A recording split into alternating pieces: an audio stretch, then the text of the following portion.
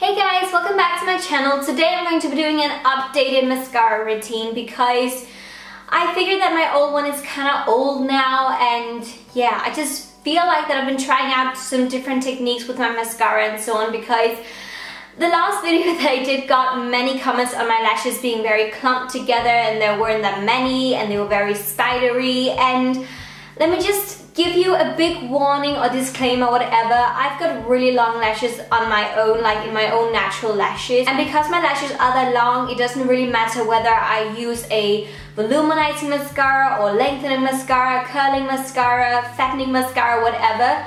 My lashes will always be long and therefore maybe to some people a bit more spidery. However, obviously I want to try to get some more volume in my lashes because that's what I need, because as I said, I've got really long lashes, however not that much volume. So I've been trying some different techniques to get some more volume from the root to the tip, and hopefully these can help you guys if you've got long lashes as well, or if you just want some more volume. Now, before actually applying the mascara onto my lashes and showing you my routine and so on, I just want to share with you 5 of my favorite mascaras at the moment. I would say that some of the mascaras that I've mentioned in the past, I still love them, and some of these are actually the old ones that I want to share with you again. But these 5 that I'm going to share with you today are those that I used, like, that I switch between every now and again, and they're my favorites at the moment. I think they're amazing for different things as well, and I'm sorry if I sound really sniffy, I'm a bit ill. Sucks, I know. But bear with me and let me share with you my 5 favorites. Let's start out with the only drugstore one that I've got to share with you, but this one is probably, of all of these, my favorite, because I feel like that it both gives me volume, length, curl, everything that I want from a mascara. It is the Lash Sensational Mascara from Maybelline. It is absolutely amazing, guys. It is by far my favorite drugstore mascara. It is sensational. The brush looks like this, and as you can see, it's got kind of like this curl to it, or curve, and it is really easy to work with, and the bristles are longer at the top than in the bottom. I don't know if you can see that. It really lasts on my lashes for such a long time as well. My biggest issue when it comes to mascaras is they smush on me so badly because my lashes, they're that long, so I need to find mascaras that really stay on me, and this one is not even waterproof, so it is amazing. Honestly, if you want to try a really good, affordable mascara, this is it. The next mascara I'm gonna share with you is the newest one in my collection, but OMFG, it is so good. It is from Delilah Cosmetics, and it is the one called Definitive Voluminizing and Defining Mascara, and it is so freaking good. It really creates a nice drama and nice volume in the lashes, and as I said before, I need some volume, I need some fattening kind of thing without going clumpy, because I don't like clumpy lashes, and this one just gives me that instantly. The brush looks like this, and as you can see, it's a bit bigger and a bit more bushy and so on than the Lash Sensational, and it really gives a lot of product into the lashes instantly, but it also gives you a lot of volume as well. It is not too wet in texture either, it's very easy to work with. It just creates a lot of volume in my lashes, and I really like that. A mascara that you've seen me use many times here on my channel is from Sephora. It is the one called The Mascara. It is both volume, length, and definition, and I totally agree. And the brush looks like this, and I remember seeing the brush for the first time thinking, it's not gonna work. I was so scared because I was thinking that this one was going to clump my lashes together because it's very, I don't know, it's a very tightly packed mascara brush. I did a first impression. I can link that down below, but I did a first impression when I tried it for the first time, and I just remember it separated my lashes, made them long and voluminized as well, and my lashes just looked amazing. I've been using this one like a crazy person. I've never tried any of Sephora's own mascaras before, but this one in particular is amazing. It is so easy to work with once again, and it stays on and on and on. Second to last mascara is my Bobbi Brown Smoky Eye Mascara.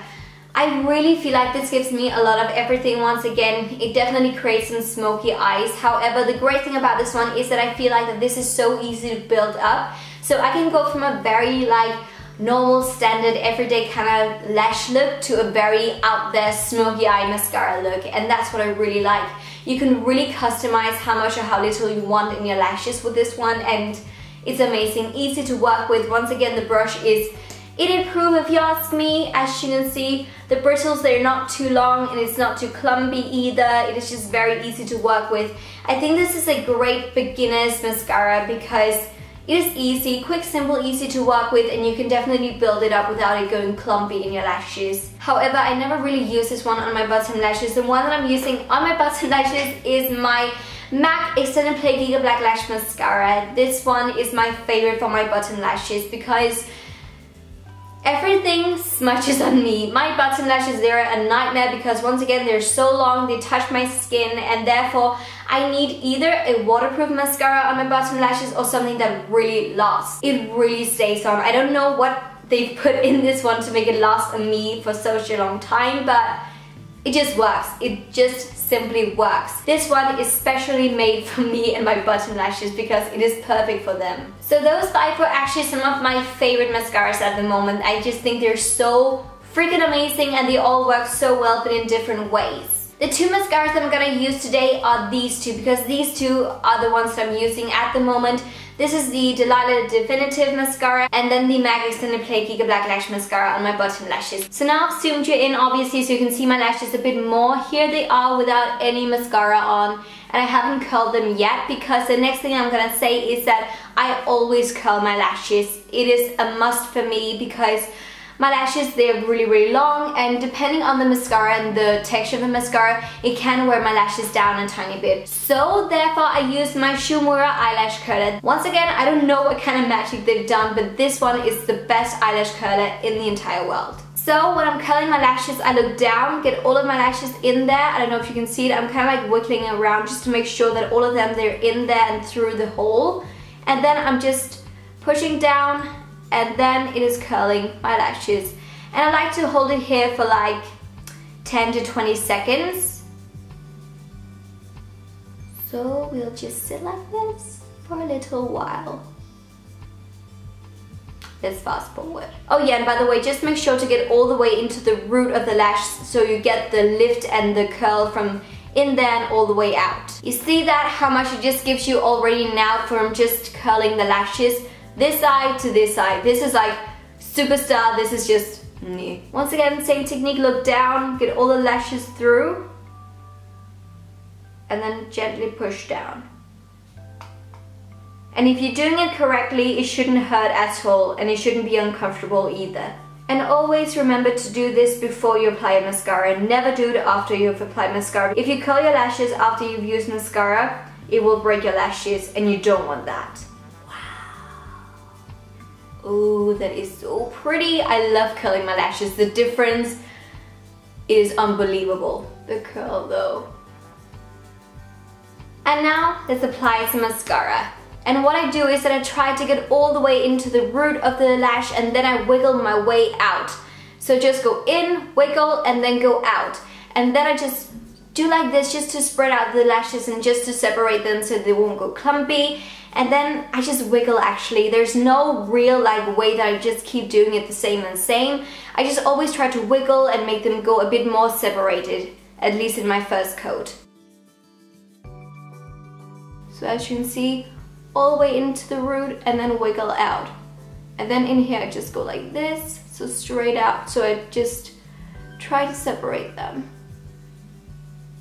And also the outer lashes as well because they're so long.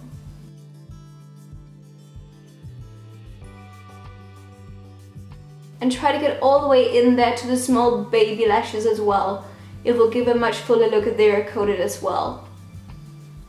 And here it is after one coat, and as you can see it looks really nice and full, and they're still very separated. There's a lot of lashes still. So this technique really works so well, and the curl is still there. I don't know if you can see it. So this is the way that I want my lashes to look after one coat.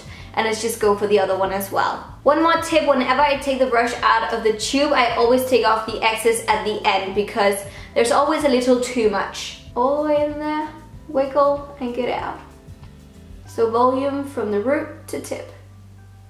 And then just brush through, just to separate.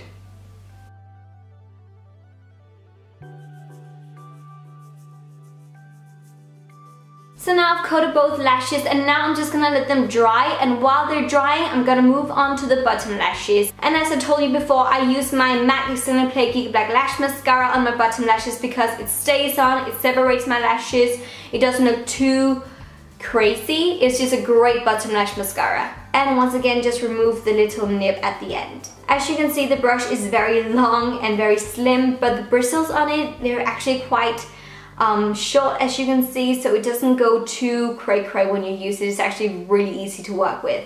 And down here I just go out like this.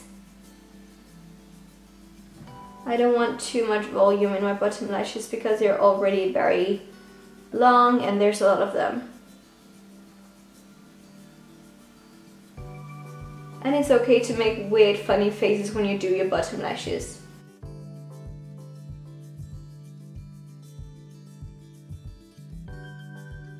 So now I've applied mascara both on my top and bottom lashes, and as you can see, they look very full and nice, and this is just from one coat. So I'm really happy about the results for, you know, like just the day-to-day mascara look. And I know to some people this may be way too much for mascara, but this is the way that I like my mascara to look for an everyday look, because I love loads of mascara. I just like it. I think it looks so freaking pretty. However, as you can see, now that it's dried and so on, there are some places where it looks a bit too thick or a bit too clumpy in my mind at least. For example, right there on my bottom lashes, some of my smaller lashes down there, they've actually clumped together and I don't really like that look. So what I do is that I take a tweezer. The importance is that it's very fine at the tip, as you can see, so you can really get in between, because I'm using it to separate my lashes. I just try to go between the lashes that are stuck together, and then just try to get them separated. And I also do with my upper lashes if I feel like that some of them have clumped together. So I feel like that once I've done that, my lashes look a tiny bit more wispy because they're not as clumpy as before. I think it looks really pretty and very flattering because it's not too clumpy. You can obviously just choose to keep it here and not do any more because this is more than enough. However, I like to go the extra mile sometimes and just apply a teeny tiny bit more. And when I do this, I like to use this one because once again it's very long in the body of the mascara brush, so I can actually be a bit more precise with it. Just touch the tips of those lashes that may not have gotten that much mascara on them from the first coat.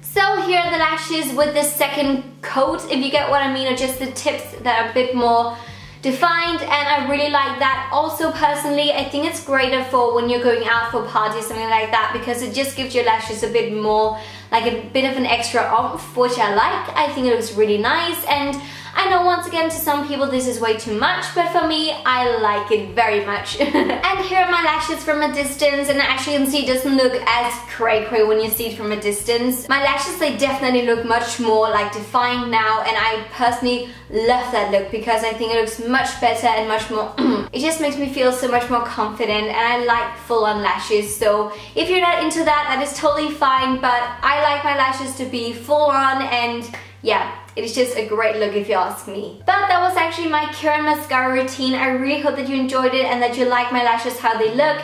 I feel like that they're very flattery and still very wispy, but still with a bit more definition and some more volume. If you like this video, thumbs it up, subscribe to my channel, all that good stuff, and thank you so very much for watching. And if you've got any video requests for me, let me know down below.